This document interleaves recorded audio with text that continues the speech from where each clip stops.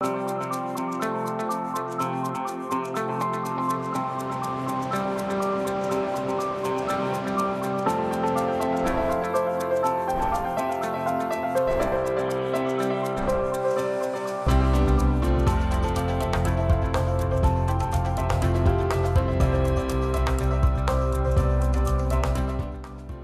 afternoon and thanks for joining us. I'm Judy Simpson. Our focus today is on your financial future. For most people, one of the biggest pieces of retirement planning is their home.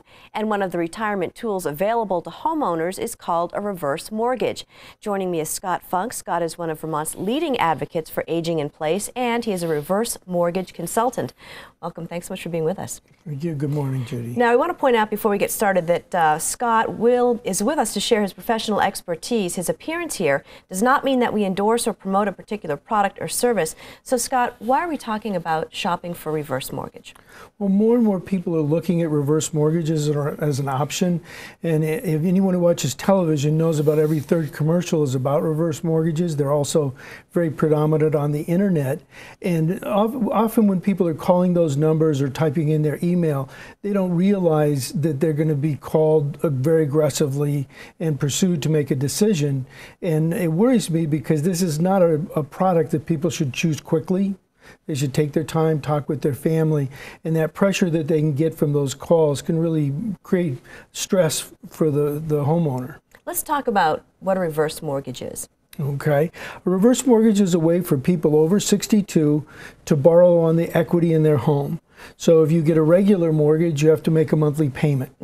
With a reverse mortgage, that payment is optional. You don't have to make it, but that doesn't make the bank nicer than other banks. We still want to get paid. So we loan you the money you borrow, and we loan you the interest on the money you borrow, and it gets bigger until you die or leave the home.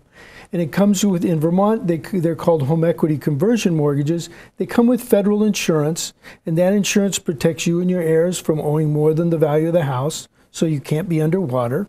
And it also, if you have a credit line, it protects that credit line so it can't be denied you, even if the bank goes out of business. So it's very different than a traditional equity line that the terms can change during the time. And so what's your biggest concern with this? Well, with the shopping, or the reverse, with the shopping, my biggest concern is people being hurried in their decision. One of the things I run into is I'll talk to people who have called a number on TV or they're dealing with someone over the internet, and they'll be uncomfortable, and then the person that they're dealing with will start acting like they're offending them by not taking the calls. And the pressure is just not appropriate when you're talking about planning for the rest of your life, talking about your home.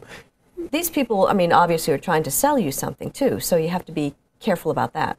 Absolutely. They're salesmen, and it's important to understand that. In fact, I encourage people to know, how are they getting paid? What's their role?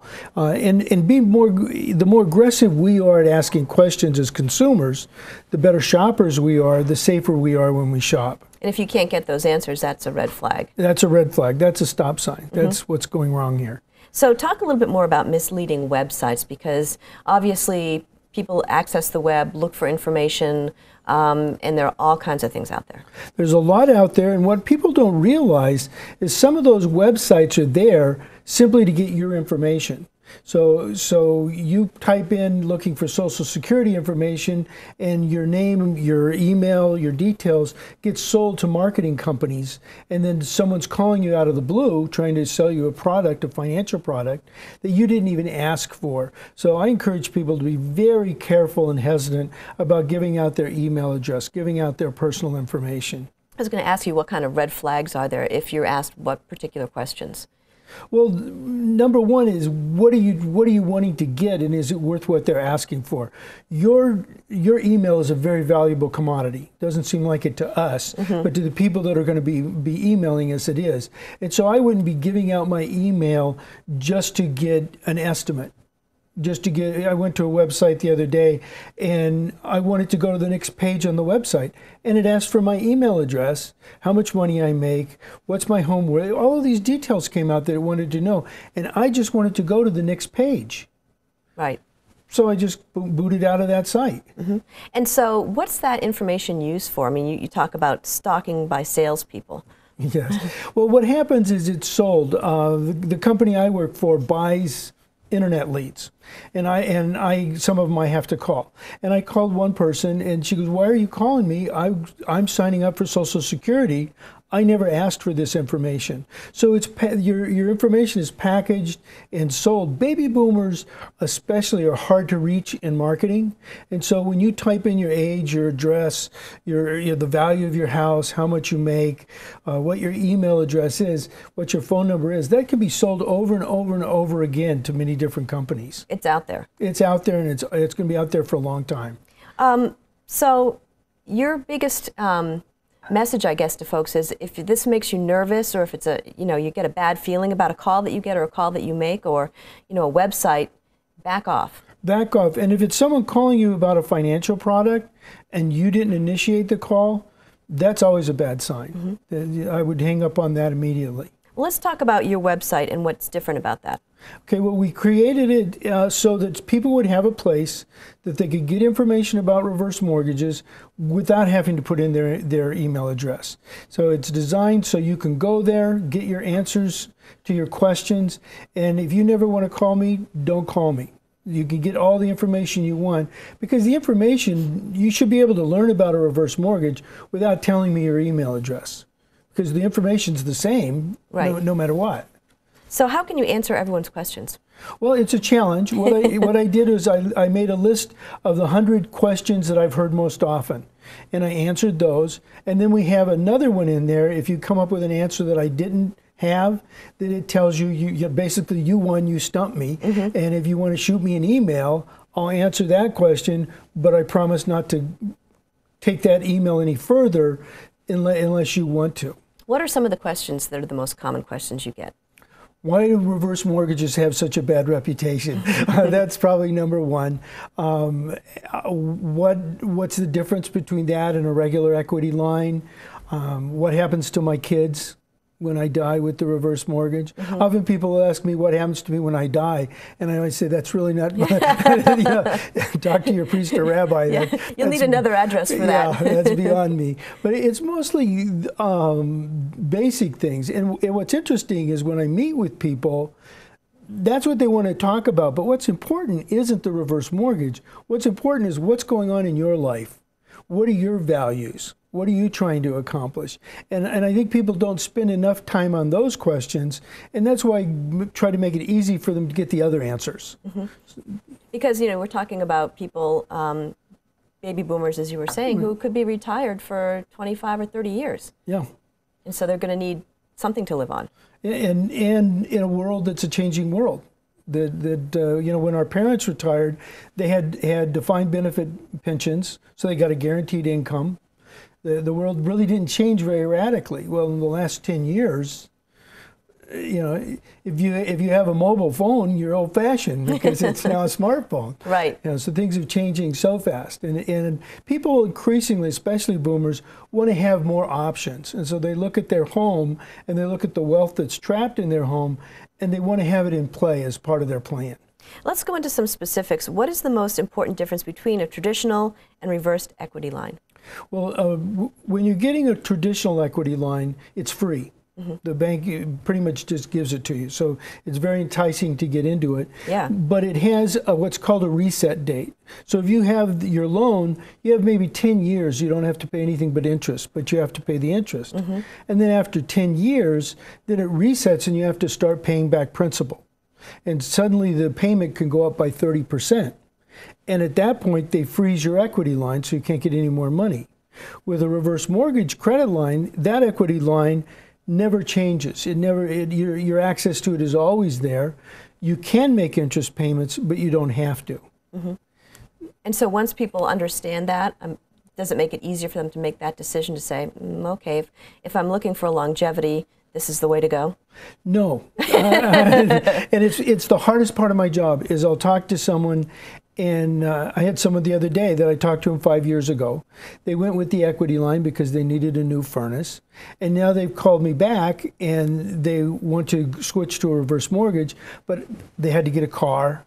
Other things happen. And sometimes people, as the payments go up, they end up going back to the equity line to make the payments. So they're borrowing their payments out of cash, and suddenly they owe all this money, and now they don't qualify.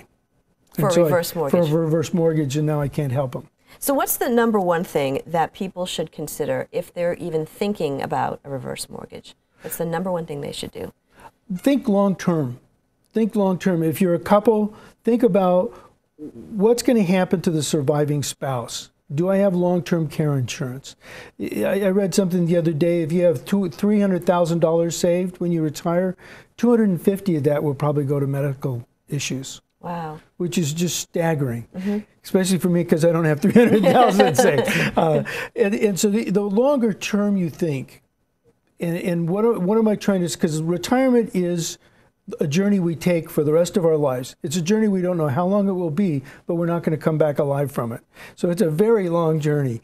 And the more we think about that end game, the better we're going to make retirement decisions. I don't like to think about the end game, though. No one does. No one does. I had one lovely couple I met with, and we were talking about because they didn't have long-term care insurance, and the wife was very concerned, and this was going to be a solution to that. And the husband said, "I'll never need it because before I get that sick, I'll kill myself." And she leaned forward and she goes, "He talks big right now, but can I count on him?" Right. So, the number one step, obviously, is to think long term. Yeah. Then what should you do? Well, involve your family, involve your trusted advisors. Yeah. If you talk to your lawyer, talk to your CPA, talk to your financial advisor. But don't just talk to them and say, should I do this or not do this? Say, these are my concerns. What are the options that we could look at? And I think one of the mistakes people make is they see this as an either or. I'll do this is a good idea or it's a bad idea. It's not a good idea or a bad idea. It's what are the choices I have available? What am I trying to accomplish? And let's take our time and decide what accomplishes what we're trying to get done. Which sort of brings us right back to the beginning of the program, which is if you get a phone call out of the blue from someone saying a reverse mortgage is for you, that's the totally wrong thing to do. This is something that you should really think about and talk to people about. Absolutely. I very rarely just sit to people. I'll sit down with them. They'll say, "Well, do you recommend a reverse mortgage?" And I say, "No, because I don't know you yet." Yeah. You know, and the longer we take and the better we understand our choices, I think the better decision we make. It's not something to be just a quick yes or no decision. No, I don't think so. And so if people want more information about reverse mortgages, what can they do? Well, then go to my website. It's scottfunk.org, so it's easy to remember. They can call me at 238-4216. And I'd be glad to answer anybody's questions. And once again, too, you really encourage people to talk to their family members about this so that everyone's on board and knows what's happening and what's going to happen. Yes, for two reasons. One, it helps you make a better decision, but also if you're talking with your adult children, it helps them understand what really is going on in retirement so that they can plan better themselves. And when should you think about planning for retirement, do you think? Well, I think most financial advisors say when you're 20, but nobody does that. Anybody in their 60s, I like to talk to people a couple of years before they retire or as soon as they retire. So definitely before they think this is an option, they should still be looking into it. And once again, some of the top questions that people have about reverse mortgages. Well, they want to know why it has a bad reputation. They want to know how the money is made. How does the bank make money? Is it too good to be true? You know, often people will see the TV ads and they'll go, "Well, you're just going to give me money, right?" And I say, "No." You know, and how the money is made, and ask themselves, "What am I trying to accomplish?" Which has nothing to do with reverse mortgages, and that's probably the most important question. Why do reverse mortgages have such a bad reputation? Well, I think number one, because of the way they're advertised on TV, and a lot of the people that are in the industry are just pushing it as a sales product. Unfortunately, in this country, we don't regulate people specifically if they're working with retirement issues, and we should, because it's a different standard of ethics. For example, one of the things I learned is that I don't call people back without permission. So every time I talk to someone, I ask if they want me to call them back or not. And if you just keep getting calls, you're going to come away with a bad feeling about that product, whether you did it or not.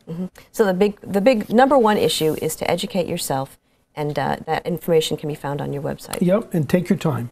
Sure. Thanks so much for being with us. It's been a pleasure, Judy. That's our program for today. I'm Judy Simpson. We'll see you again next time on Across the Fence.